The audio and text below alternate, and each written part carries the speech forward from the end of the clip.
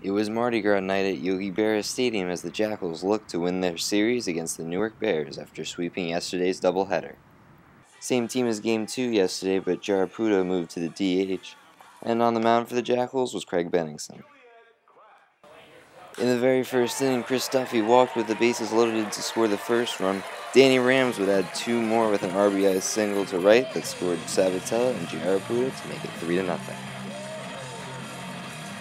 Then in the fourth, the defense steps up with a nice 4-6-3 double play to get out of the inning and keep the Jackals in the lead.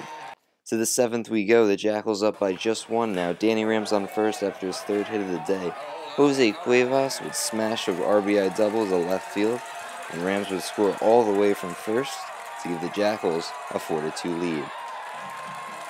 They would add one more in the seventh when Chris Kern hit a sac fly to right that would score Cuevas, putting the Jackals back up by 3, and that turned out to be more than enough as Benningson allowed just 2 runs in his 7 innings, and Tim Adelman would pitch 2 scoreless innings of relief for his 5th save of the year and the Jackals' 4th straight win.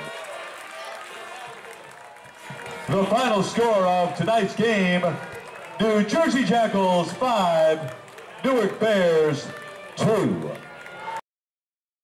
Jackals fans, remember to like us on Facebook, follow us at Jackals Baseball on Twitter, and go to jackals.com for tickets, info, and more.